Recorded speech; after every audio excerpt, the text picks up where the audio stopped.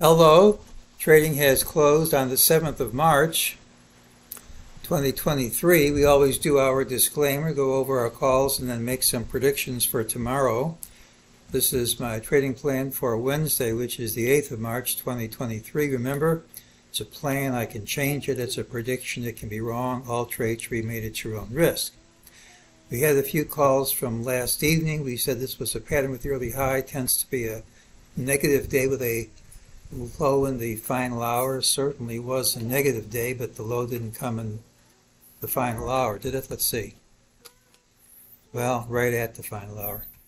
We also had some higher targets, 40, 62, 45, and 40, 58, 36.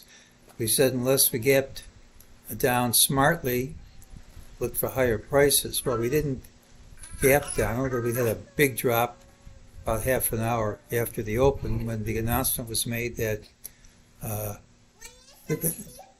that interest rates were going to go up higher than were previously thought. But that one has to count as a miss. We'll add these numbers to our list. We'll take this number off the list, though, 4036.05. It's a target and also resistance. And look how we stopped right at the number. During the day, MEJT said this rally was not the real thing, would retrace. Said this drop was not the real thing, would retrace. Said this blip up wasn't the real thing, and that's all played out. We did get a sell signal in the afternoon, but when it comes at the low of the day, all you have to do is undercut that low, because the price target of the signal is not well defined. Well, before we go into tomorrow, let's make a note that after this big drop, this close was over the midday lows, which means the last 3 hours or so of trading didn't really accomplish anything. That doesn't have to be maintained at tomorrow, but if at tomorrow's open. But if it is maintained through the open tomorrow, it's actually a positive pattern.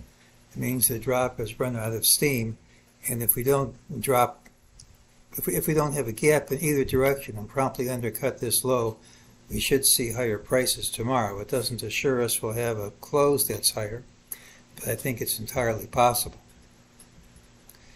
Let's just remind ourselves what this long-term count is. We think we've completed a major ABC. Now this leg C doesn't have to be complete.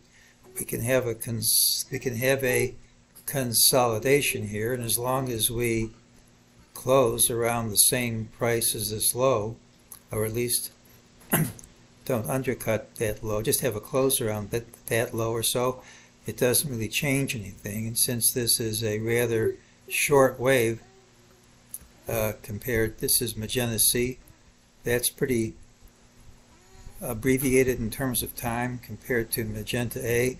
They don't have to be equal time, but if we consolidated around here, it wouldn't really change anything, and it wouldn't surprise me as long as that low held. Now it's possible to count this drop as a complete structure. You have your A, you have your B, and wave C and wave A have a very good Fibonacci relationships. I see that my grandchildren are making their own comments on today's market action. So if you can hear them in the background, we'll just take their comments under advisement. So this is actually a potential short-term low, and if this holds tomorrow, I think we can see higher prices. Of course, we have these lower targets too. They don't have to print anytime soon, even though I think they will print at some time, and we still have these higher targets. Remember, this week I have personal business all week, won't have much time to analyze things. Now, tomorrow's pattern has really high. We could still gap down. Despite today's day-long drop, we closed over midday lows. The pattern typically hits this low near the close, and if the current close is maintained through the open, the pattern should lead to a higher price printing tomorrow, regardless of where we close. Now, there's a wave count which counts this drop as complete, and if it's the right count, which of course we don't know, but if it is, we could have a decent rally tomorrow. I continue to feel we've made a major bottom, and one negative a day doesn't change anything.